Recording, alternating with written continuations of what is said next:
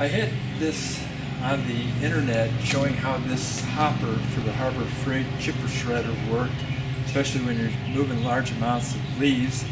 And a lady contacted me and asked whether or not I'd make one of these to ship it, which I'm not really ready, but I did say that I would tell how I made this, and if you're handy with woodworking, I think this is pretty easy to go together.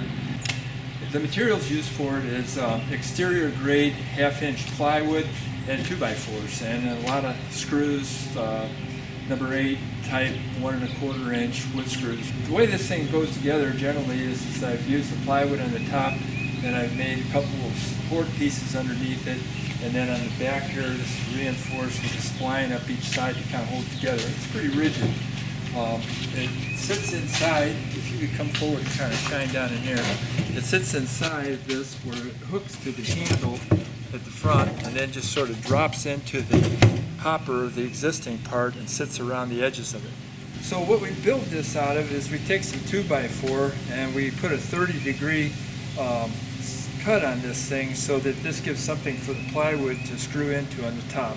So this is the cross section of the 2x4 I use, so it's typical here with a 30-degree angle on it. And that's where the hopper body sits up on top of that. And we make a frame with this 2x4 to sit on the top of this lip of the Harbor Freight, and then cut a 45 on it so that you essentially have got a miter cut into the corner. But once this frame is made around the top, the weight of the hopper is resting on the top of the chipper shred. I mentioned about how this is mitered into this corner, and so I brought 2 fairly long wood screws in from the side to tie that together, and again on the other corner over here. This photo was taken when I was building the hopper. You can see in the picture that I've screwed a piece of plywood to the inside edge of each of the partial 2x4s. These 2 pieces of plywood slide down into the hopper opening and rest against the inside surfaces of the shredder bin. I put 2 panels on the inside of this to sit against the inside wall of the Harbor Freight metal hopper. That keeps it from flopping around. But also, if you'll come around here, Joe, and point in this area, you'll see that I hook the wood underneath this handle, which keeps this from falling over backwards. I'm going to pull back a little bit so you can see the whole thing. I'm going to show that when we assemble this thing and put it on the hopper, essentially what we're doing is we're pushing that into that and then just letting the back drop down in place. Flops in there, it's resting around the sides, it's held by that hook, and that holds everything together. These side panels can be cut.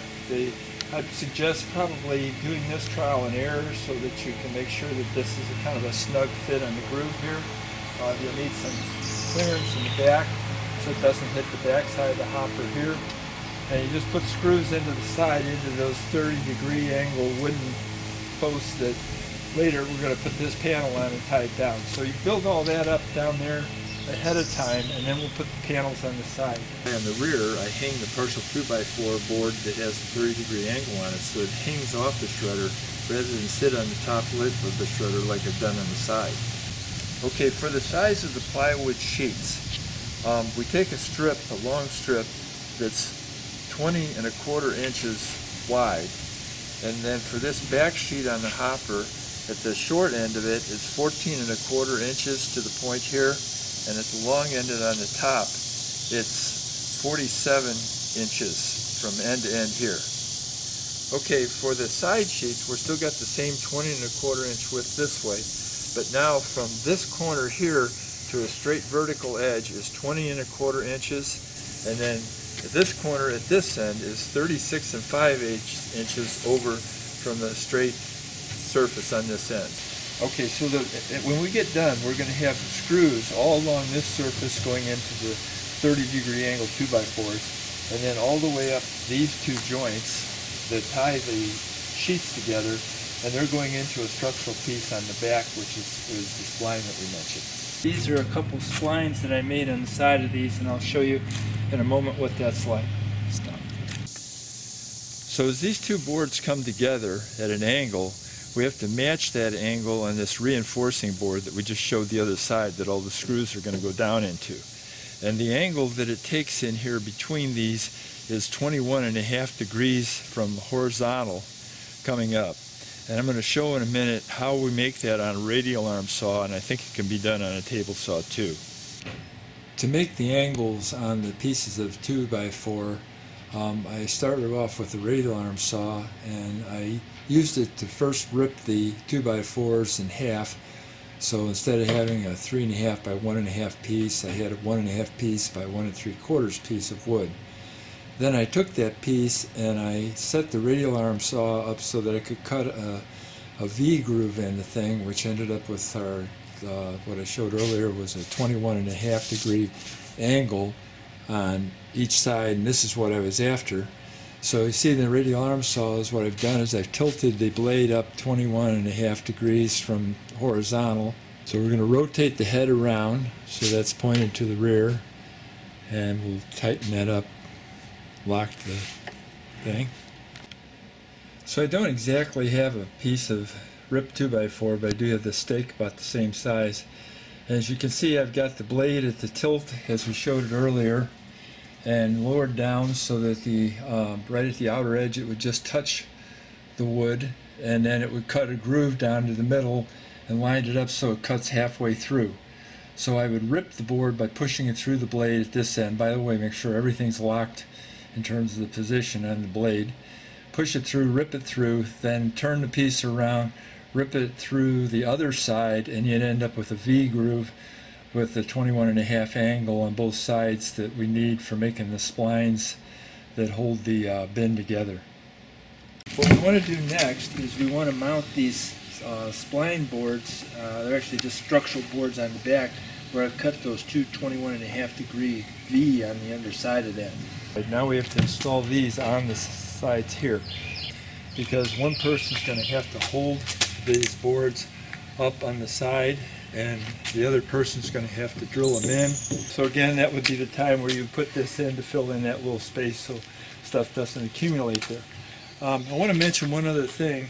You may have seen me in the video where it was running. I was using this to stir the material down into the groove so you don't get your hands down there.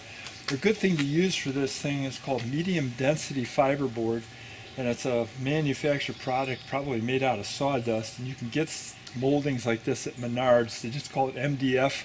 It's a good thing to use because if it does get away from you and fall in and it hits the shredder on there, it just chips this wood up. It's not very strong, and so it doesn't hurt the shredder if it happens to fall in. Not nearly as bad as if you dropped a piece of hardboard in or something along those lines. So what we've got here is, when we're all done with it, I've got it so it's stored up in the garage.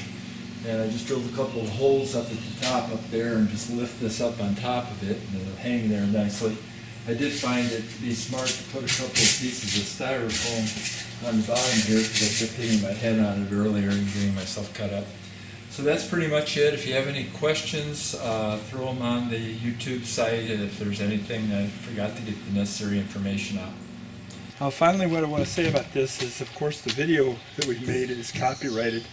I don't consider the design here as being so novel as to be patentable, but I do claim copyright on the design. So if you wanted to make one of these for yourself, that's perfectly all right. That's fair use. If you like the design and decided to go into production with it and sell it to someone else, since it is copyrighted, you'll want to get in touch with me and we'll work out some kind of licensing arrangement on that.